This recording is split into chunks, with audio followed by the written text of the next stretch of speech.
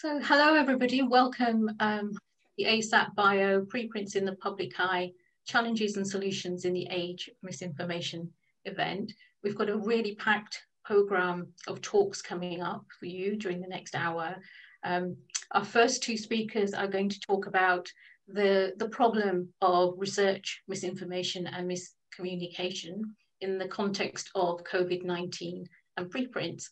And then there will be a series of lightning talks from representatives from the worlds of publishing, academia, preprint servers, and journalism, who will give their perspectives on the problem and suggest solutions on how misinformation and the problem can be addressed. We're going to fit in some time for questions at the end. So if you do have questions, do drop them into the chat and we'll try and cover as many as possible after the lightning talks. Just trying to forward slides. Okay, here we are. Just a reminder of our community rules. Keep your mics muted. You might want to switch off your videos as well, unless you're a speaker, so that you don't distract the presenters. And as always, be professional and be respectful. So with that, we're going to dive straight in, and I'm going to hand over to our first speaker, Ivan, to introduce himself and take the meeting forward. Over to you, Ivan. Great. Thanks very much, Jigisha, and thanks so much to ASAPbio for organizing this. I'm going to try and be quite brief. In fact, I guess I'm going to do my talk maybe even at a dangerous speed, since that's the title. I think I know I see a lot of familiar names, obviously among the panelists, as well as among those of you I've seen checking in here. So I will briefly say I'm co-founder of Retraction Watch, editor-in-chief of Spectrum, and I teach journalism at NYU. I'm also the president of the Association of Healthcare Journalists. Those all seem at least somewhat relevant to what I'm going to talk about today, which is, again, covering science in dangerous speeds, really from a journalist point of view, and trying to put you in give you a little bit of a sense of some of the questions we're grappling with. If I could have the next slide. Once a marathon has become compressed to a 400-meter dash. So in other words, here we are again, obviously now, maybe in retrospect, we've actually accomplished a bit of the 400-meter dash, depending on how you look at it. Again, that's probably a rosy colored picture, but journalists have to cover, again, this rapid race and have to sort of try and be up to date and break news, and obviously also accurate. That's a very tough challenge, and it's one that has not, frankly, been made easier by the sort of extreme, not just speed, but the sort of cacophony, if you will, the wonderful plurality of voices, but one that has made it difficult at often, and probably every day, to figure out what's really going on. If I could have the next slide. What I'd like to do now is work through, sort of show you a number of examples, because given the subject today in terms of preprints and in terms of covering science at dangerous speed, a number of cases of papers that were covered one way or another and that turned out, in fact, to be incorrect. I want to be very clear that it isn't just preprints, of course, which we're talking about today, that is speeding up, but in fact, peer review has sped up quite dramatically. This was a paper, again, it came out in June. There's been at least one other that I've seen that has made similar findings. Median time from receipt to acceptance of 6 days for journal articles. Again, it's not that it's impossible to do a good peer review in 6 days, but it's obviously, you don't have as much. I guess the jury's out on whether or not that leads to more mistakes, but we've certainly seen a good number. Speaking of which, so this was actually something that happened very early. I mean, back in February, which is, coming up on a year ago now, which I'm sure feels like 20 years for many of us. This was actually a withdrawal of a preprint within 48 hours. And Adam and I sort of noticed that. There were lots of discussion on Twitter and elsewhere. I won't get into too much detail given time, but what we sort of what we weighed in here at Stat News in our column there and said, look, this is actually a good moment. This means that in response to a lot of criticism and a lot of critique, the paper was withdrawn literally within 48 hours on a Sunday afternoon. And that has been that's happened sometimes during the pandemic, and other times things have taken quite a while, and some things are still ongoing. But because people tend to be very concerned, there have been a lot of people, journalists and others, writing about the sort of risks of preprints. But in fact, we would argue at Retraction Watch anyway, that, and looking at this as a journalist, that there are just as many issues, if not more, in the peer-reviewed literature, which we're supposed to sort of treat with more, I don't know what, but sort of gravitas, and sort of think has been vetted. It's been vetted, but not all that well in many cases. So again, here was another case where a lot of you probably recall the Imperial College report. They were citing a withdrawn preprint for one of the major sort of some of the major background in their paper. They ended up having to correct it. And again, this was in Lancet Infectious Diseases. This was not a preprint itself. A lot of you saw early on the New England Journal of Medicine about remdesivir, paper about remdesivir, only 53 patients, not blinded, not even actually controlled. And this was really, frankly, below the standards of a major medical journal like New England Journal for centuries, decades at least. And yet this was again, not a preprint that was sort of rushed into press, but a paper, and this was a criticism of it. You all, of course, remember Surgisphere, and there were a number of retractions related to Surgisphere, but the two major ones, again, that was the Lancet New England Journal of Medicine. The Lancet one in particular got a huge amount of attention because it involved hydroxychloroquine. Again, these were not preprints, they were peer-reviewed papers. And so this notion that somehow if it's peer-reviewed, if it's in one of the big journals, that must be, sort of something we should definitely pay attention to. I really think we have to at least question that and at least think about it. We've been keeping a list at Retraction Watch of the number of retracted papers about COVID-19. As of this morning, it's 74. It's been 74 for about a week now, I think. I want to just note, then you can go to the site and it's on there. We update it whenever we can. I want to note a couple of things. One is that about a quarter of those, 18 of them right now, are from preprint servers, whether it's bioRxiv, medRxiv, and SSRN. But most of them are not. Most of them are from the peer-reviewed literature, published papers. And 10 of them are actually because publishers published the same paper twice, no fault of the authors. So everyone's rushing, including publishers. And so again, this notion that the quality control is happening at the journals and yet not at preprint servers, I think is one that we at least have to really think about.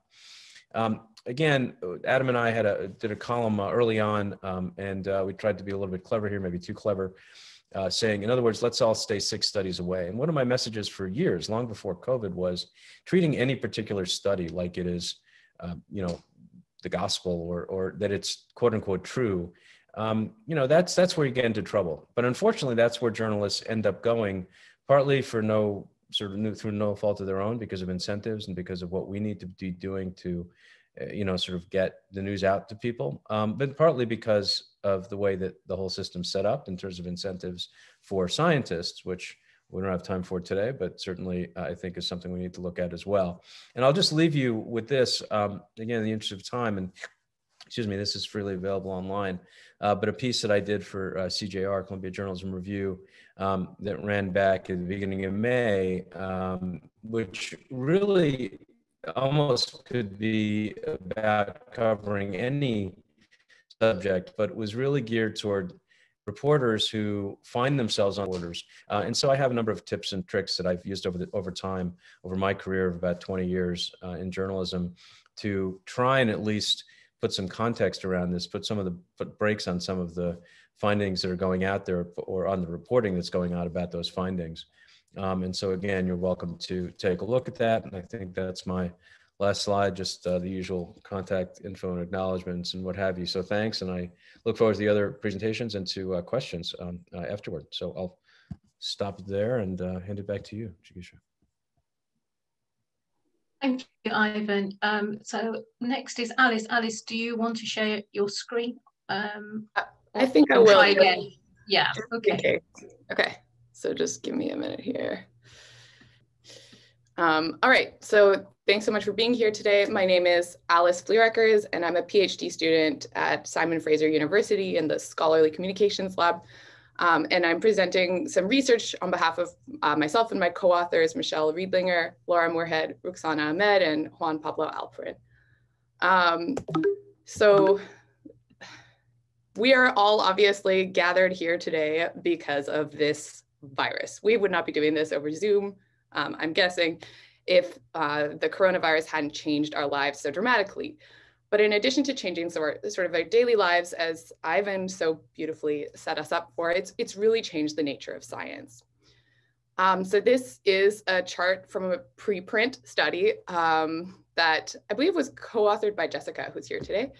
And it sort of just charts the massive growth of scholarly attention to the coronavirus in the research literature. But the part that I'm really, interested in here is this surge in preprints. Now, I'm a researcher focusing on science communication, so how research is being publicly portrayed. And so I was really interested in this part of the same study, where the authors found that COVID-19 preprints were just getting so much more media coverage than preprints about other topics normally do. And so we see this in news articles and blogs. And I saw this in practice a lot while I was trying to keep up with the news as well. So this obviously can be good if it's getting, as Ivan mentioned, preprints are not necessarily that much worse than peer-reviewed papers, but it can obviously have negative consequences if those preprints do end up being flawed. This is just an example, a press release that's giving some information about 2 preprints that linked COVID-19 prevention with nicotine. And they got quite a bit of media attention before the word got out that they were highly flawed, which obviously has negative implications for readers if those news lines were taken seriously. So all of this kind of got our team thinking, who in our online media landscape is actually covering preprints, and how are they portraying the sort of inherent uncertainty that comes with this unverified or unpeer-reviewed research. Very conveniently, our paper just came out last week. So if you want to know more, I'm just going to be covering very broad findings. You can check it out here. I'll end with this slide as well. So to kind of get a better sense of what was going on in the preprint media coverage, we looked at 100 of the most cited or most, the preprints that got the most media attention during the first 4 months of the pandemic. And using altmetric data, we kind of captured all the more than 500 different mentions of those preprints in online media stories. And then I sat down with another coder and read all of those 450 plus stories, really paying specific attention to how the preprint itself was being portrayed. And what we found was that there was a huge diversity of outlets actually covering these preprints. It wasn't just sort of traditional outlets like the New York Times or the Guardian. It wasn't just, sort of medical or science related outlets like Medscape or Inverse. It was all over the place. We saw places like MSN and Yahoo News, Wired, Business Insider. Everybody seemed to be covering preprints in some way. And what was interesting to me also is that there was a big range in terms of sort of the volume of stories across these 15 outlets that we ended up looking at, with places like Medscape, which is arguably more interested in medical research, publishing fewer preprints than places like Yahoo News. Turning to sort of the way that the preprints were portrayed, we looked at 4 what we called framing devices, or just sort of ways to emphasize the uncertain nature of the preprints. And those were sort of mentioning that the study in question had not been peer reviewed, sort of indicating that it needed to be verified or replicated by other scientists, sort of explicitly stating that it was an early study, a pilot, or preliminary in some way, and then finally labeling it as a preprint. And looking across all of the stories and all of the different outlets we examined, we found that only about 57% of the stories mentioning preprints used any of these devices to indicate that the preprint was uncertain. So in many cases, we just saw people saying things like, in a study published yesterday, or researchers have found. There was, in almost half of the stories, there was no indication that this study in question hadn't been peer reviewed. And in some cases, it wasn't even clear that it was a study at all. It was just a random hyperlink supporting a claim. And again, I think what's really interesting about this finding is kind of looking at the different reporting strategies across the different outlets. So I'm not so surprised that places like Medium, where anybody can write about anything they want with very little editorial control, they didn't use a lot of these sort of markers of uncertainty. They didn't really do a very good job of portraying the uncertain nature of preprints. But what was really surprising to me was that places like The Conversation, which is largely academics writing about research, and the New York Times, which is a very well-established news outlet that does a lot of amazing science coverage, that even these places were very inconsistent in terms of the degree to which they use these sort of 4 strategies for conveying uncertainty. We also looked at did any of the stories portray or describe what a preprint actually is? Because I realized most people, especially before this year, had no idea what people were talking about when they said preprint. And we found that about 1 in 10 or 10% of those stories had some kind of definition. And importantly, these were not always correct definitions. So just to give you a flavor of what this looks like before I wrap up, here are a couple of my favorite definitions of preprints. This quote says, Kramer's lab published the methods as a preprint, not peer reviewed, but available for people to try. And I think my personal favorite, the 21st century way to report data almost in real time. So that was a lot very quickly. And just to end things off, I want to give a sense of what all of this might mean right now and maybe in the future. So on the kind of negative side, we have really a wild west of journalistic practices. As Ivan was saying, journalists have really had to speed up, and many people who don't normally cover science are covering COVID research. And so we just see a huge variety in approaches. This can result in audiences maybe not having all the context they need to make sound choices about their health and well-being. And ultimately, it could result in evidence being misused or misinterpreted, not just by everyday people, but also by policymakers.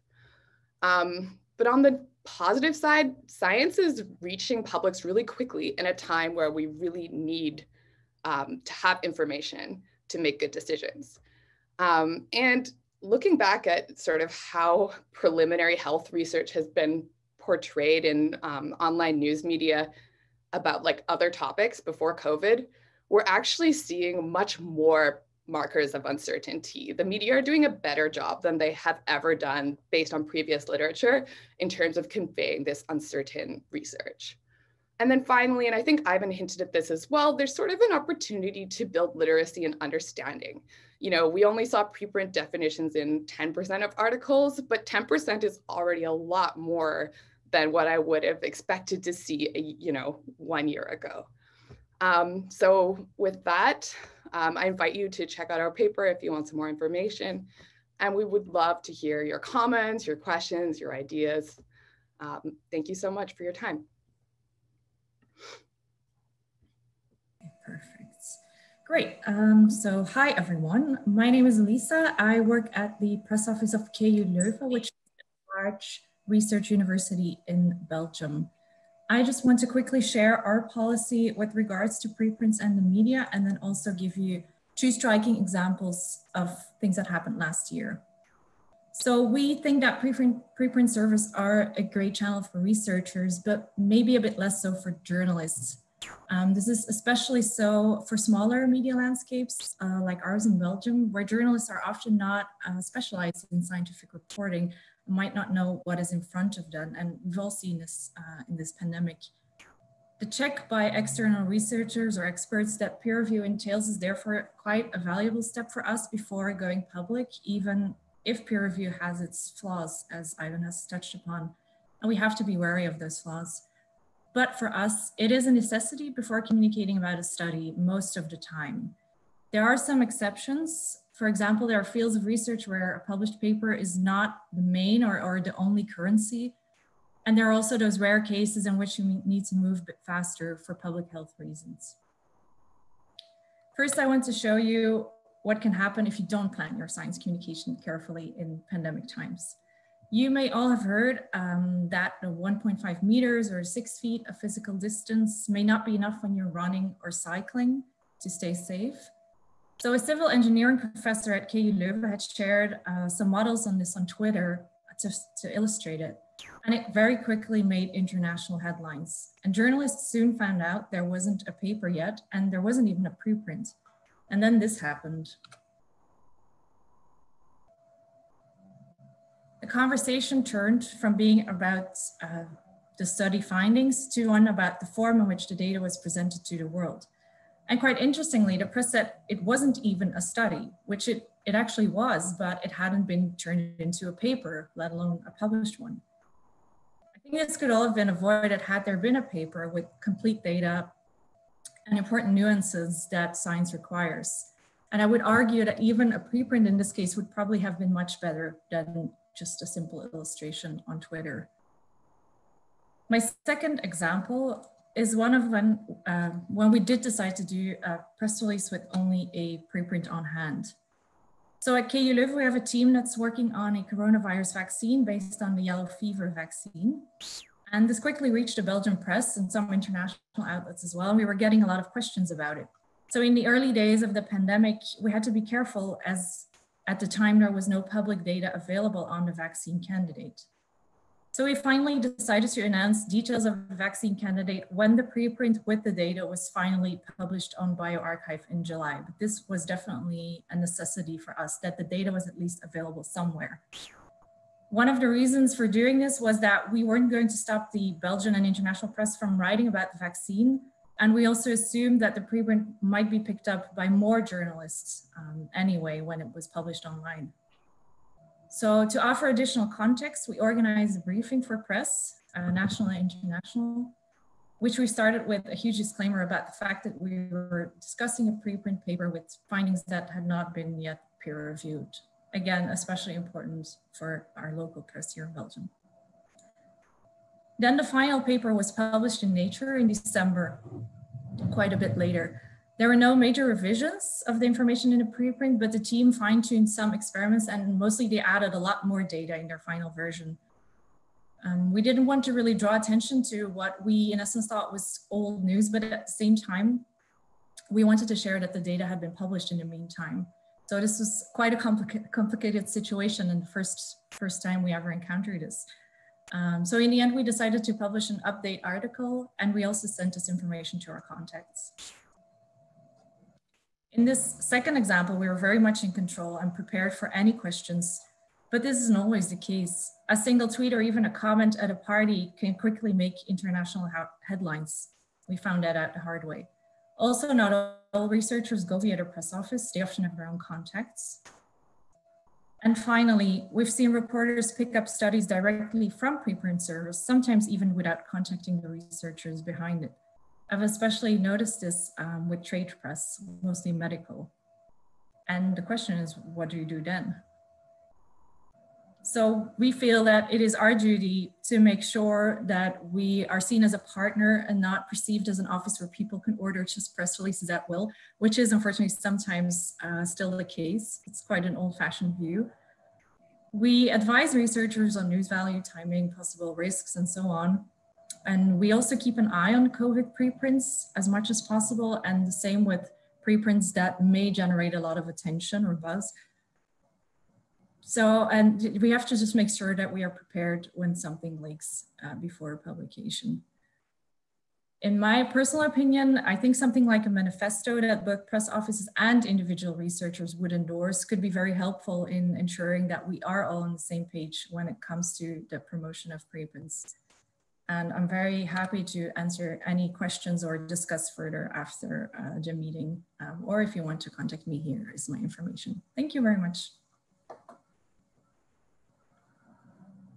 That's lovely. Thank you. We'll move on to Roberto.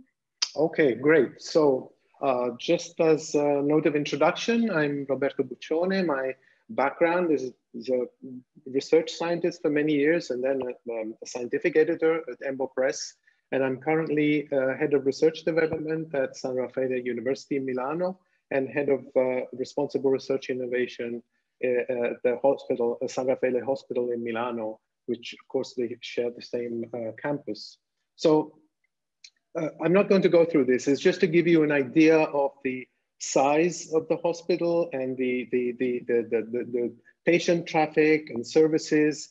And so arguably this San Raffaele complex is the most important research hospital in Italy in terms of research output and clinical achievements. And it's currently one of the top medical schools in Italy. It is also a private hospital and university, which is not really the norm. It might be the norm in the US, for instance, but not necessarily in many other countries, including Europe.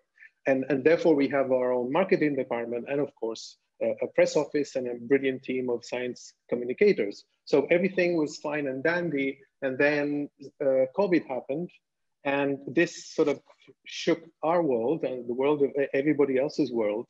And I would like to remind you that our region in Lombardy was a dramatic hotspot for the early rise of infection in Italy, actually, I would say in Europe. And our hospital performed admirably well, both in the clinical and in the university settings. But of course, we're not here to tell that story today.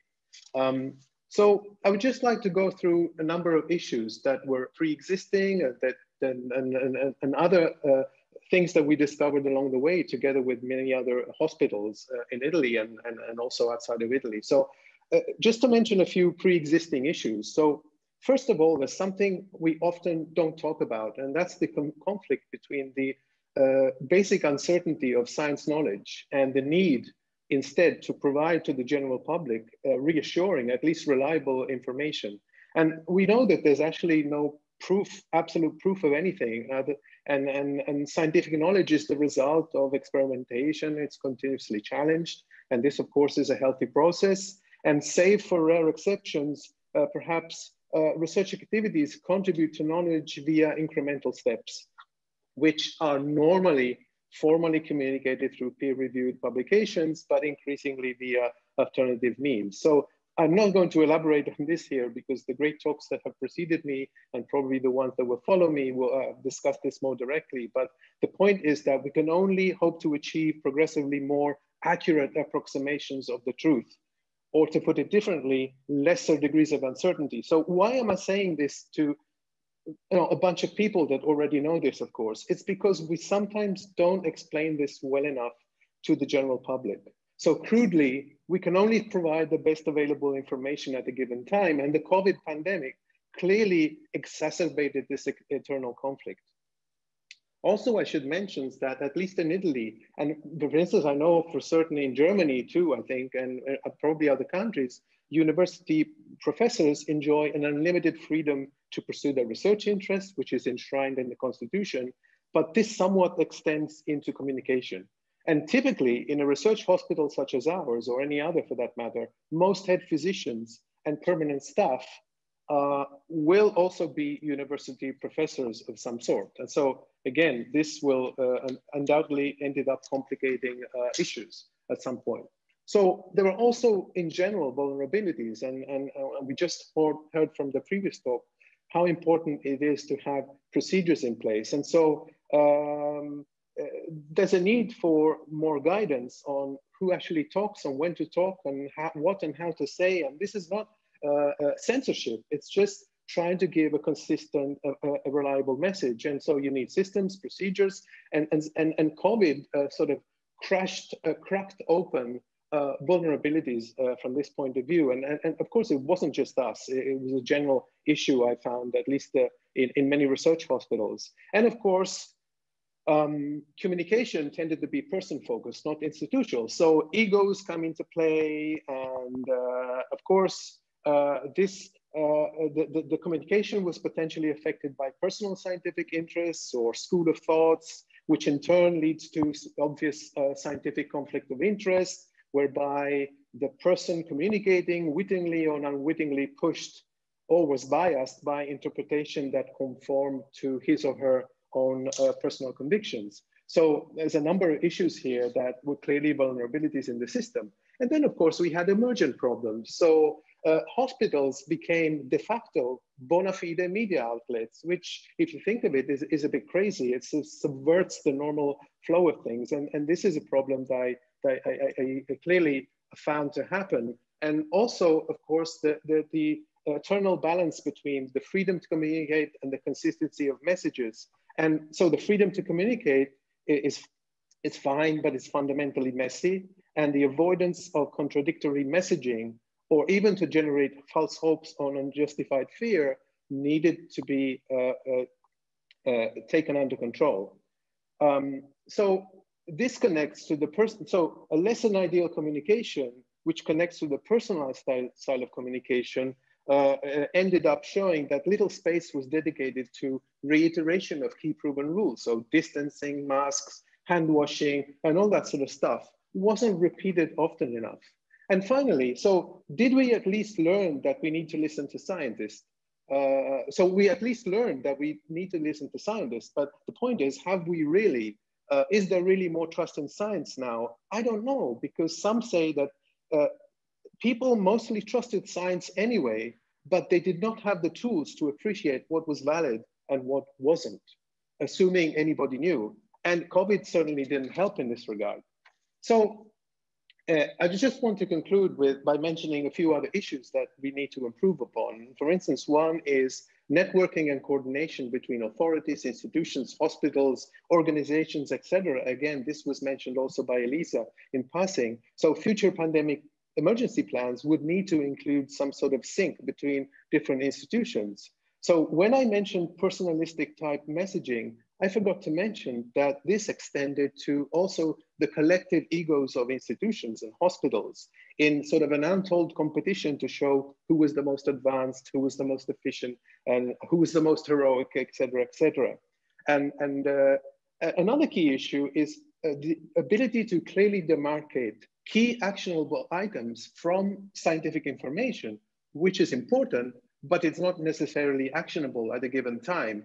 And within scientific information, we also need to clearly demarcate, and again, we heard about this already, the best available information, for instance, validated or confirmed or whatever, from hypothesis, personal communication, preprints, and otherwise so-called non-validated communications, so to say. I don't want to open the Pandora vase here. It's just trying to convey a general message. And finally, consistency is key, but this was completely neglected at the beginning with conflicting messages going all over the place. And we realized only, not we as a hospital, but general as a system, as the community, this was completely neglected, if not much later and deeper into the pandemic. So I will stop here. And of course, as the other speakers, I'm available for questions later on. Thank you.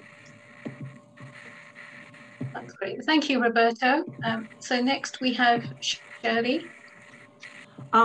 So hi, yeah, I'm Shirley Decker-Lucky. I'm the content director at SSRN. And I thought for this webinar, it might be interesting for people to see a specific example of what one preprint server is doing as we're trying to balance our support of quickly sharing research while also doing screening and helping readers really know what it is they're looking at when they see a paper. And so we have a process, as many preprint servers do, of taking the paper, doing a screening, doing a quality check at high level, and then adding some what I call cautionary language or something along those lines. SSRN is a large interdisciplinary preprint server. We've been around since the 90s. And you can see here just some stats. We've got decent size of content. We've got a lot of people coming to our site to download papers and use them in their research. And we've been growing a lot in the last few years in terms of the disciplines that we support. So you can see at top, there's that little diagram, and it's showing in yellow the kind of social sciences areas that we supported, and in green, humanities areas that we supported. And in the last few years, we've expanded it, which is the lower right-hand corner. And we now support preprints in physical sciences and health sciences, applied sciences, life sciences, as well as adding a little bit more in social sciences and humanities. Let's see.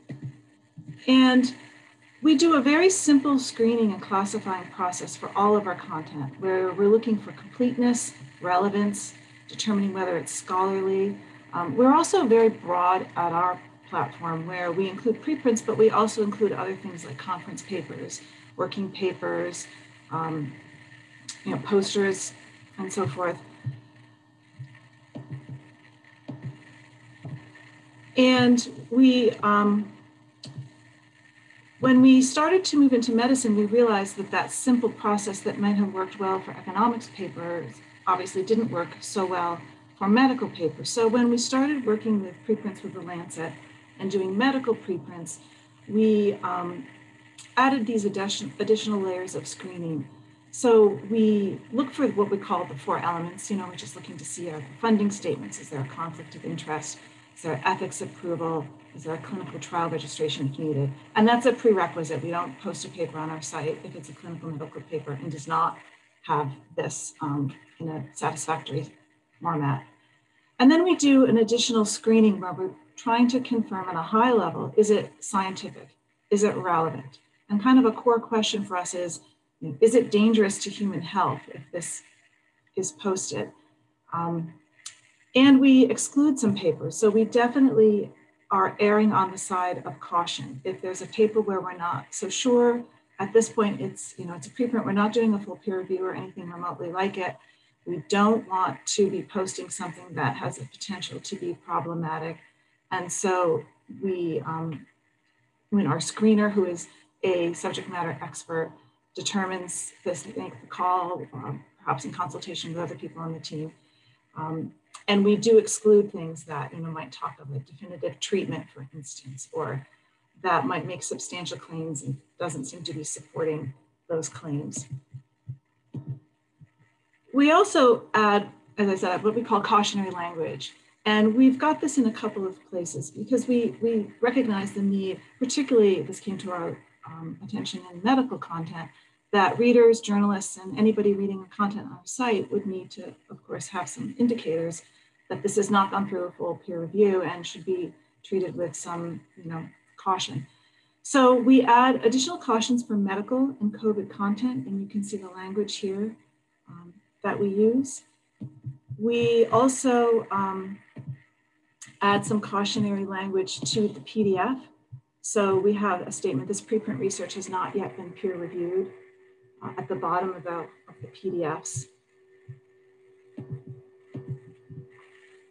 And on preprints with the Lancet, on their landing page, they've got this cautionary language that's specific to the Lancet. They also have on their paper abstract pages that same cautionary language and that cautionary language on the PDF at the end. So we're continuing to look for ways to help researchers know what it is they're looking at. We've grown quite a bit. We've been adding medical content with that associated additional screening. And in 2021, we're going to be looking to build on this. We recognize this is sort of a new area, trying for all of us on this call even to think about what's the best way to approach this. So for instance, we just created a new position and hired a wonderful new medical content editor. Some of you may know Claire Stone. She's joining our team and will be helping us think again in a fresh and robust way about these questions. We're adding a medical watermark, which is shown here, where we're going to have a clear watermark saying preprint, not peer reviewed on all of our medical preprints. We're engaging in community conversations just like this one. ASAPbio does a wonderful job facilitating community conversations, coming up with guidelines and so forth. And that's very much a part of how we're trying to continue to evolve. And we're also kind of playing around with a badging idea. And so this is just sort of some things that we're playing with now about how might we provide better visual distinctions so that when someone comes, they can see more about what's actually happened to that paper, what level of screening has happened, what hasn't, and to make a clearer distinction between the preprint and version of record. So that's just a little bit about what we're doing here at SSRN to try to make it clear to people who read our content what it is that they're looking at. Thanks.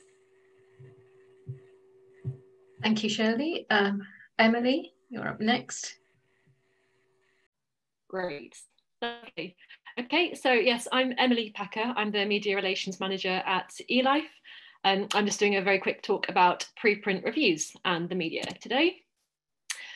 So just a quick overview of what we'll cover. I'm going to just give a brief introduction to eLife, give an overview of preprints and the preprint review services that are currently available to authors, and provide a quick look at benefits of preprint reviews for the media. And I also have a question to pose at the end. So just to give a quick intro to eLife, we're a non-profit organisation created by funders and led by researchers. Our mission is to help scientists accelerate discovery by operating a platform for research communication that recognises the most responsible behaviours in science. So speaking of accelerating discovery, preprints. So as we all know, yes, they have grown massively in popularity over recent years. We had the explosion of COVID papers in 2020 and probably to continue. And it demonstrated the important role that preprints can play in accelerating science, and also presented an opportunity to bring peer review and curation to the growing preprint literature. And why would we need peer review on preprints? Well, as we've noted, preprints can have sort of varying, that they can vary in quality. Last year, our editor-in-chief co-authored a piece in the New York Times, which I've just pointed you to here, talking about the need for scientists and journalists to establish a service to review preprints that are published ahead of formal peer review, to sort of avoid potentially misleading and dangerous research being widely covered ahead of time. So I'll come back to this shortly. So eLife itself last year launched one service to peer review preprints, preprint review.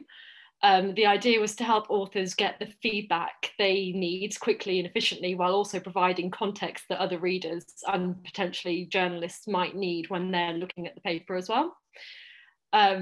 Following that, and following on from the ever-growing popularity of preprints, we then took what our editor-in-chief called the logical next step, and said that we are only going to start peer reviewing research published as preprints. And again, I've just pointed towards the editorial that we released about that. But preprint review is a complementary service to other review services that are currently available to authors. So we know that we're not the only ones doing a similar thing. ASAPbio itself recently published a comparison review of other similar services, including preprint review, Review Commons, Peer Community In, and others as well. And so how can the media use preprint reviews? Well, as again, we've mentioned, making new research available almost immediately conflicts with a traditional journal approach of giving journalists new findings under embargo. It makes the research available in real time, so essentially takes away that sort of having that breathing space to look at the research and really consider it ahead of covering it. But they are on the rise, and they're only growing in popularity. So posting reviews on them can be useful for readers to give them context, and also for journalists who are looking at them for potential stories. It can give them more background information that they might need to sort of see where the research fits into the bigger picture. Reviews can also help determine if a preprint is worthy of press coverage. That they might indicate that the conclusions in the preprint are sound based on the data and the results presented. Or they might indicate that further work is needed before the research can perhaps be reported on responsibly. So they can again give that sort of indication as to where the research sits currently. But either way, journalists who are looking at preprints for potential stories are encouraged to contact third-party experts for further insights. and that there are organisations like the Science Media Centre to help connect with experts, as can perhaps the journal considering the work at the time. And just something for to consider. So building on eLife's preprint review service, and also going back to the New York Times piece that was co-authored by our editor-in-chief, Michael Eisen, we've talked with Michael about potentially providing brief editorial assessments of preprints aimed specifically at journalists. So at the minute, preprint review is kind of mostly aimed at authors and readers, to give authors the feedback they need and readers the context they might be after. But we thought, could we also add a kind of different assessment that's aimed specifically at journalists? So if a journalist is looking at a preprint, our editors, could have posted a comment on there saying, yeah, this research is sound, this is important to release to the public now, or they might leave a comment saying, no, that this, this is not ready to be covered, this needs a lot more work. So it'd just be a very sort of concise comment, letting journalists know at a glance whether or not a preprint is worth pursuing for a potential story. And again, then we could leave that comment, and then if a journalist is looking at the preprint, they could then get in touch and be connected with another expert, or the same expert or another expert, to provide more insight on that. So it's something that we're currently considering and talking about, and yeah, we welcome any feedback on whether it might be a helpful approach for when reporting on preprints. So yeah, that's all from me. Thank you. And that's it. Great, thank you, Emily. Nick, you're up next. Hey, hi everyone. I'm going to actually leave my video off because I have a number of other people in the house who are using the internet bandwidth for various school and work obligations. So let me try and share my screen. I'm the Journals and Open Access Director for the MIT Press. I'm going to talk a little bit today about a new journal that we've started called Rapid Reviews COVID-19 with our editorial partners at UC Berkeley and our technology partners at the Knowledge Futures Group. So Rapid Reviews COVID-19 is an overlay journal that reviews preprints on COVID-19 and publishes them openly. It's primarily, but not exclusively, preprints from public health, medical science, the biological and chemical sciences.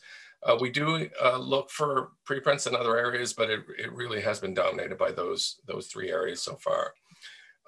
As I'm sure everybody here is aware, there are well over 10,000 preprints on medRxiv and bioRxiv alone that are related to COVID-19. And even though publishers have sped up their publishing processes related to COVID, it's still really not enough to be able to deal with the real tsunami of research that's out there.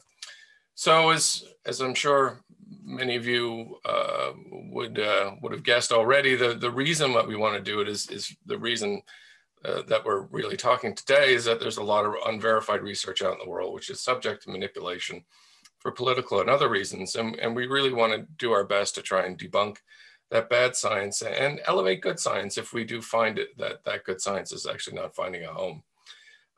We had the idea for the journal back in March of last year, and then we connected with UC Berkeley and their School of Public Health in April to be the editorial office, and the former dean, Steph Bertozzi, agreed to step in as their editor-in-chief. We connected with the McGovern Foundation in May to fund the journal, and then we used June and July to really tweak the ideas and pull together the infrastructure required, and started soliciting reviews beginning in June. The first reviews we published were in August. We probably could have gotten some of them out earlier, but we wanted to wait till we had a critical mass. As of January 8th this year, we've reviewed 82 preprints, and we've published 190 peer reviews, and we have a further 73 peer reviews that are in the pipeline. Just the other day, I was talking with the editor-in-chief, and he was suggesting that he'd like to get this up to 100 preprints reviewed every week, which would be 5,200 preprints a year and probably 10,000 peer reviews. That's probably beyond what we can reasonably expect. But if we could get this up to 350 to 400 preprints and over 1,000 reviews done every year, I think we find ourselves in good stead. it recently initiated some technology changes. So one thing we did is that we added these status indicators for the reviews. And there's a strength of evidence scale that goes from misleading all the way up to strong. So we wanted to give people, at a quick glance, a chance to see what the character of the review was, and hopefully that it was enticing for them to actually read the entire review. The editorial office itself is working with a group at the Lawrence Livermore Labs in Berkeley. They have an artificial intelligence developed called COVID Scholar, which they're using to sift through the tens of thousands of preprints that are out there on COVID and try and find the ones that we feel would have the greatest impact. And then finally, we've made some connections with the preprint servers themselves. They are now, some of them are including bidirectional linking. So if you read a preprint that has a review that we've done, it will have a link over to that review on our site. Probably the biggest thing that we've done so far, or at least the most high profile thing, are reviews that were done in relation to the Jan paper, which came out in mid-September from scientists at a foundation that was partly funded by Steve Bannon. This alleges that coronavirus isn't naturally occurring, and rather it appears to have been created in a lab in China. This has come up before, perhaps not with such force and publicity as it has in this particular case. Jan herself appeared on Fox News multiple times, and literally millions of people have been exposed to the ideas via that platform and elsewhere, YouTube, Twitter, and so forth. So we felt it was really important to get out reviews on this as quickly as we could. And we got 4 reviews up from several top researchers, including Bob Gallo, who was the discoverer of HIV. We were first out with the peer reviews of the study, and we also got a press release out very quickly. And what was gratifying is that the Times and other outlets really picked up on those reviews and started referencing them in their stories about the paper, which really felt that we were living up to our part of our mission, which is to influence the public discourse on COVID. The biggest challenge that we have right now is ensuring that we can keep going. So again, the McGovern Foundation has been incredibly generous in their funding of the journal, but we need to figure out a sustainable business model that will carry us through and potentially adapt this model to other kinds of challenges. We've talked a lot about doing rapid reviews, climate change, for example. But we really need to figure out how to make this work money-wise if there's no subscription fees, no APCs, and so forth. Okay, that's where I'm going to stop, and I think I'm out of time anyway. Thank you, Nick. We'll move straight on to Tom. All right, thanks everyone. I'm Tom Sheldon from the Science Media Centre in London. We're a charity set up to try to improve the accuracy of news reporting on controversial and headline subjects in science so that the stories told to the public are evidence-based and responsible. So I'm going to try and talk very fast for 5 minutes about preprints in the media from a UK perspective, and I'll finish with a quick presentation of a press release labelling system which is being widely used in the UK. So preprints are clearly good for science and have certainly been an important part of the research response in the pandemic. But a lot of journalists covering daily science and health in mass media, preprints are relatively new on the scene. And until last year, many hadn't come across medRxiv or bioRxiv or any of the other main servers before, instead subsisting on a diet of peer-reviewed articles via press release from journals and universities. And most of the reporters I asked 2 years ago, and I should note, everyone, that when I talk about reporters, journalists in this talk, I'm very specifically talking about mass media, daily health and science journalists writing articles each day for a general audience. And I polled a lot of them a couple of years ago, and they overwhelmingly said that they weren't interested in unpeer-reviewed work, preferring to rely on journals to review and edit before covering them to give them signposting that they consider to be important. 2020 has disrupted this system, of course, and we don't know if this heralds a long-term shift in reporting patterns, but we do need to be aware of the change in behavior across the media. And the COVID pandemic has meant that newsworthy research is being posted to preprint servers faster than ever, with some of it crucially important to public understanding and behavior, and where some of it simply can't and shouldn't wait for peer review before being publicized.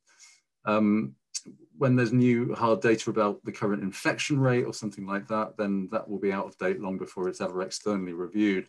And it's better in some of these cases that potentially imperfect data is communicated to a mass audience immediately, but there's all sort of all sorts of relative harm tests that you need to apply conscientiously at that time, and it's not always clear. And bringing stuff to a mass audience, and feeling that that's necessary, that's certainly not true of all early stage work. And I think we've got to resist opportunism. There's research which can and should wait before it's presented to a global audience on COVID and every other subject. But we are seeing COVID preprints being brought to the attention of journalists much more often in the last 12 months, sometimes with good intent, but not always. And in a very small number of cases, journalists are going to preprint servers to find stories. So beyond the pandemic, will there be a lasting change to reporting patterns with preprints routinely publicized and journalists trawling the preprint servers for juicy stories? I don't know. I don't think anyone knows. I don't think journalists know. I think from a medical and health standpoint, personally, I hope not. The potential to mislead the public, I think, is too great for 3 reasons. First, we lose peer review and the journal process of editing and acceptance. Far from perfect, as previous speakers have noted, but surely better than no filter at all. I hope that's not a really naive thing to say, but it scares me that if we're saying that peer review is worthless. Second, each piece of research only gets 1 shot at publicity because that's just how the media works.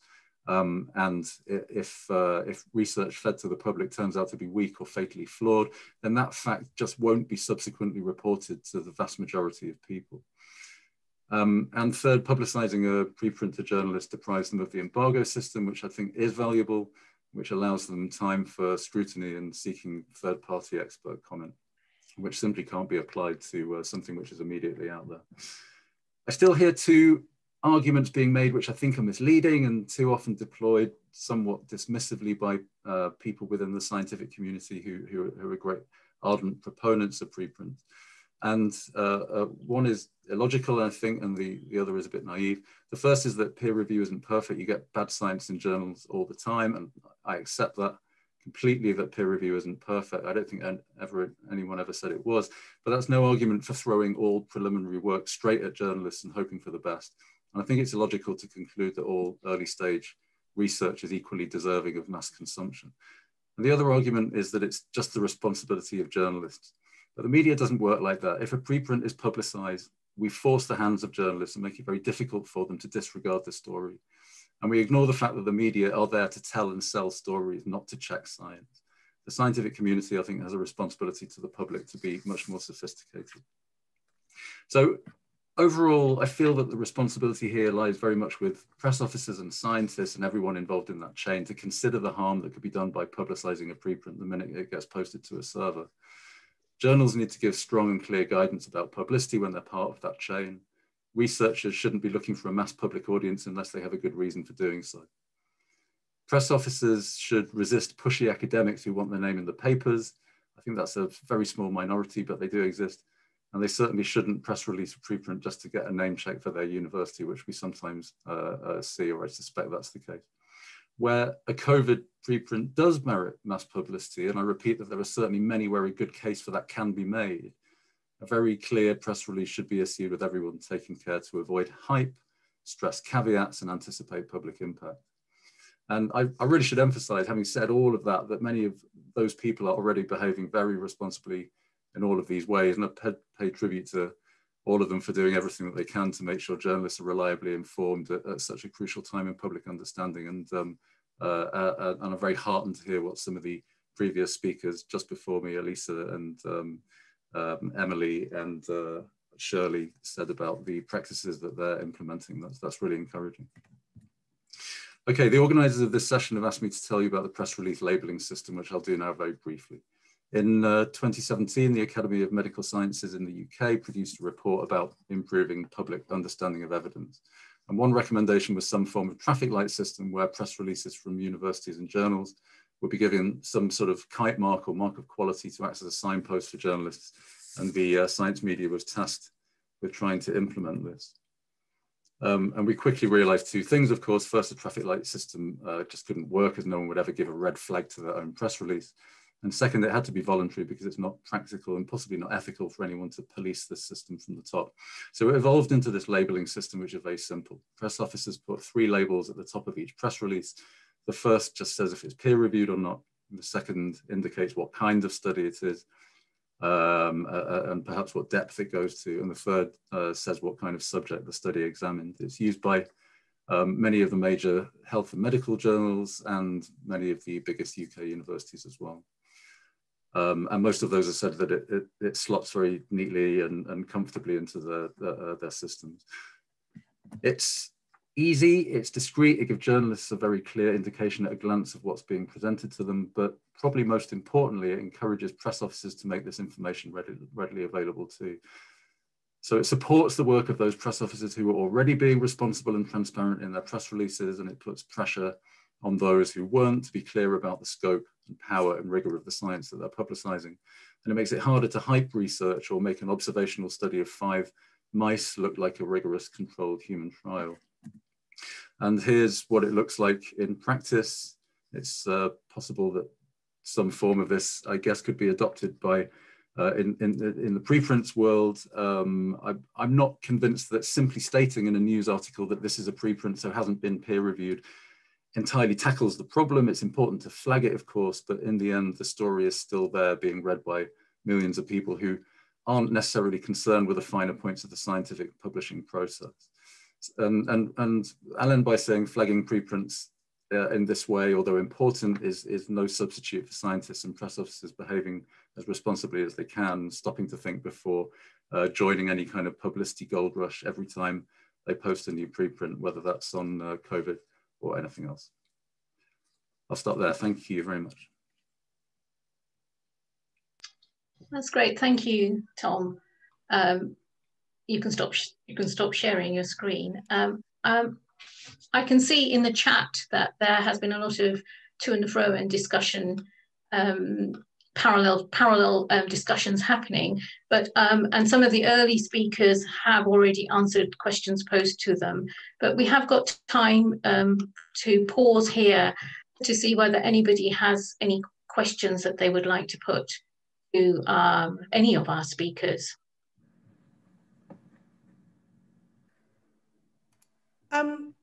Jessica, this is Theo Bloom from BMJ and medRxiv, and Tom will know, because we've been on panels together before, that I sort of wholeheartedly disagree with the idea that we need to protect the public from science and protect journalists from science until it's been filtered by journals. I'd be really interested in some kind, I don't know if we can do a poll, but I'd be really interested to know how many of the people on the call think there are only a few occasions where preprints are worth sharing more widely. And I suppose I would hold the counter argument that where we have medicine by press release with companies or chief medical officers telling people what they should prescribe or which vaccines they should give with what doses, I would much prefer a world where we have all the data available in the form of a preprint to have those discussions in a more informed way. But I'm really interested to know where others sit on that issue. Were you addressing that to Tom specifically, Theo, or is this a general?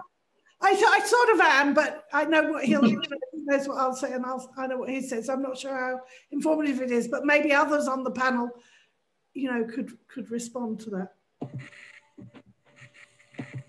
This is Shirley. I could certainly chime in. Yes, Theo, I basically agree with you. I think there's a real benefit, and that's not to say that we don't have some, you know, efforts that we take to mitigate the risk and to do it wisely. And I think it's coming out, you know, in this conversation that there are things that that could be done or should be done, and there are probably more things that we need to do to make sure that people are understanding what they're getting. But I think personally it would be a big step backwards to try to pull preprints back from the public. And frankly, I don't think it's possible at this point. I'd also like to comment, if I can. I do agree that in an ideal world, that would be the case, but I wonder how you then think that press offices or journalists who don't have a scientific background in the field of the preprint should handle the preprint, how they should estimate its worth or its interestingness or its contribution to science and to the world.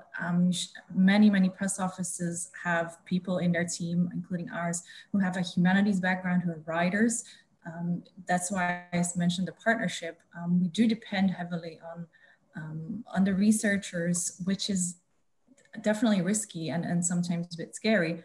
And I feel that if we opened the door to preprints, it would be a lot scarier even for us to venture into science communication about those studies. There's a general question in the chat that's perhaps more relevant for practicing journalists, but do you think that the large amount of commenting on preprints in social media, especially Twitter, can be leveraged in a useful way to sort out the wheat from the chaff?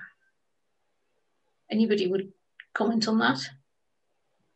Well, I commented on that in the chat, but I think it's already happening, and in a good way. I mean, there are lots of news outlets that embed tweets that are, in fact, major news outlets do that routinely. So I think it's a good thing. I actually encourage my students when I'm teaching and you know, my staff wherever I'm working. By the way, full disclosure, I guess should have mentioned, given that Alice talked a lot about Medscape or in her presentation, that I ran Medscape's editorial until October. But you know, we used to quote tweets all the time. So I think that, you know, that's a great, and again, you have to know what you're looking at, and you have to dig into whether or not those those Twitters really know what they're talking about. But you know, that I think that's already happening. Any more questions? It's preprint review services. Are these going to be scalable? Who would like to tackle that one? Well, I can chime in a little bit. I think for me, I've just started doing my first peer reviews as a student, and it's interesting that this is such a core part of science and of research, but we're never taught how to do it. There's very little incentive or recognition for doing this work, even within the quote unquote normal peer review system. So I guess I have a question about, you know, how do we make this a sustainable and a rewarding practice and support the people who are doing it so that it is worth their time? Both, I guess, within peer review, but especially with something that's even less recognized, like preprint review.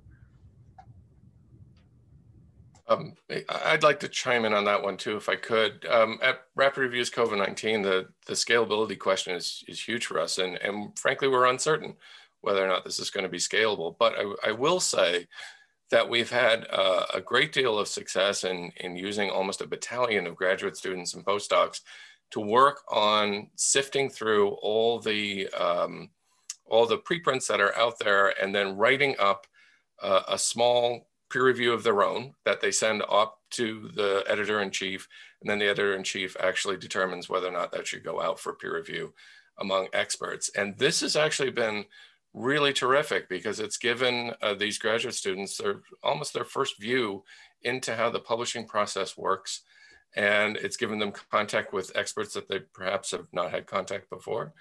You know, from that perspective, I think it's been great. And I would also add the one thing the neatest thing that has come out of all this on our side is that UC Berkeley is actually developing a couple of classes around the experience that we've encountered, or that we've gone through in creating rapid reviews. And so graduate students and undergraduate students can get a sense of what the publishing process is like.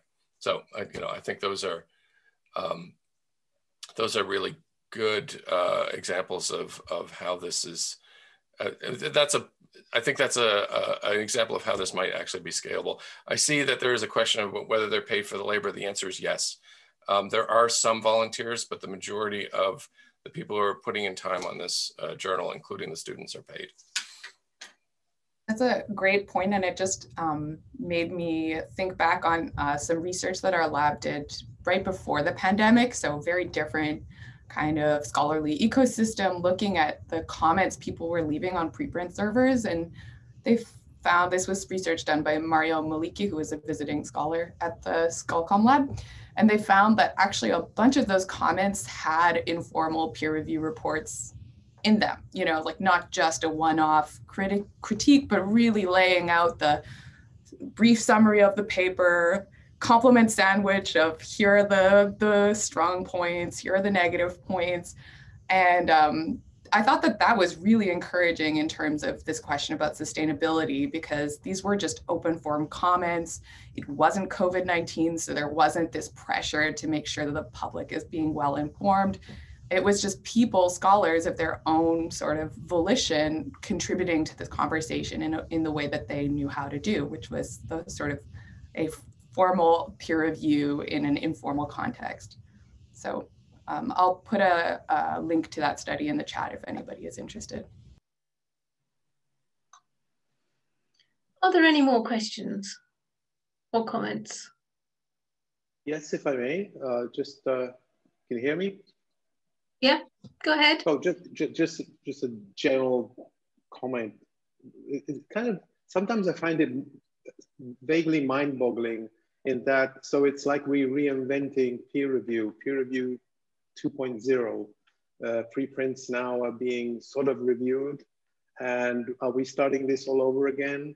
You know, it's just sort of weird to me. So are we defeating the purpose of preprints now that we are sort of devising mechanism to peer review them? And so do they become then validated? So validation now is good because it's a sort of a different peer review style of preprints as opposed to official formal peer review. So just, you know, trying to understand a little bit better, because I'm sure many other people are a little bit confused by this, especially traditionalists, if you wish. Does anybody want to comment on that?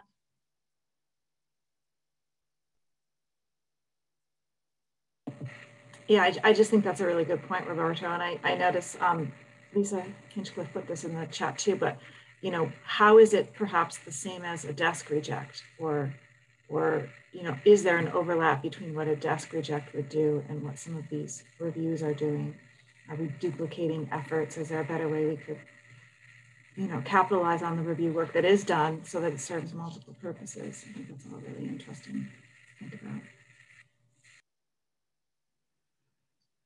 Okay,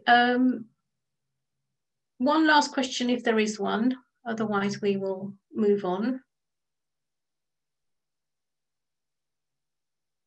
I don't think there's any more. So thank you, speakers, for your time and giving your talks and for answering questions.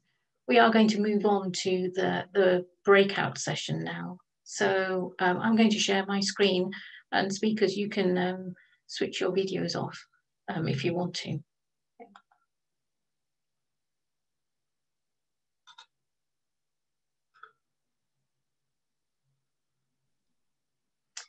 Okay, so what's going to happen next is we're going to break up into smaller groups.